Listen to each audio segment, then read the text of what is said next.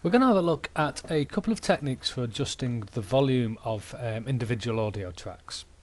The first one that we'll do is to look at raising the amplification of a track. So in this instance we can see that this piece of audio isn't filling the full spectrum of audio that it might do, which means that it's not going to be as loud as it could be. So I'm going to select this track by just clicking on its title bar, and then I'm going to choose Effect and Amplify. And this will automatically detect the amount of amplification that I can apply to the track without distorting it. And if I click OK, you should notice that the track now fills the full spectrum.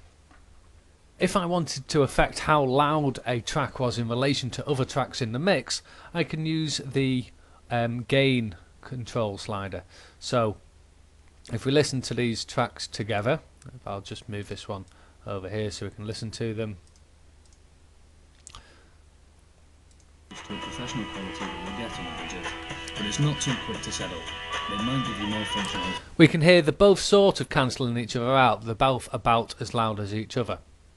But if I use this slider here, I can make the music sit right behind the vocal track. This is probably the closest to a professional quality that you'll get on a budget, but it's not too quick to settle. It might give you more functionality than you actually need. It's also not. So I can use the plus and minus slide to adjust the gain of each individual track. And finally we'll have a look at a couple of techniques for fading the volume of a piece of audio, that is adjusting the volume of audio over time.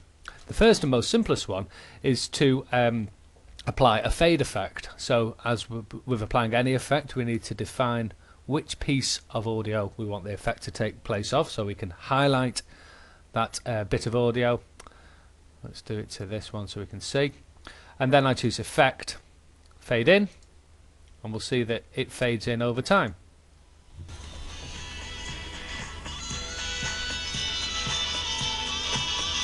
Okay, and if I go Edit, Undo Fade In, I choose Effect, Fade Out, then we can see it will get quieter.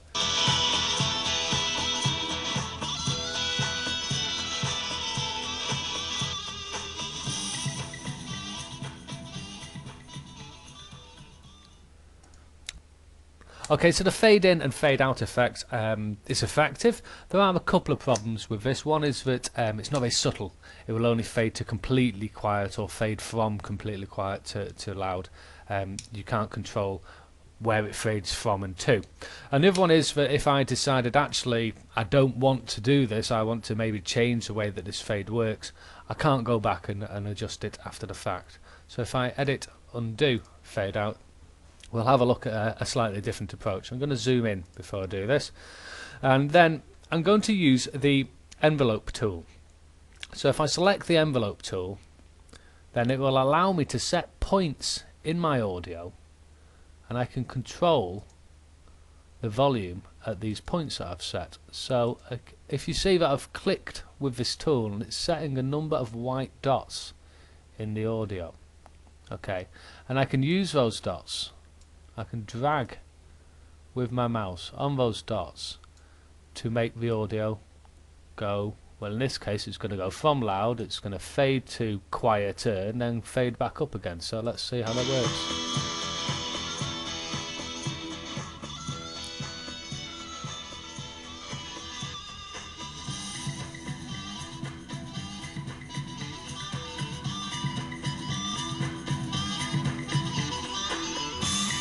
Okay, and if I decide actually I don't like that effect, I want it to go quieter in the middle, then I can just come back and adjust these. So it gives me a lot of flexibility to come back, control exactly how the fade works, and then come back and make edits. So there's four effects, four different options for changing the volume of your audio. You can amplify the entire track. You can use the gain sliders to adjust the relative audio of a track in the overall mix. We can use fade in and fade out to make a track go from loud to quiet, or from silent to loud.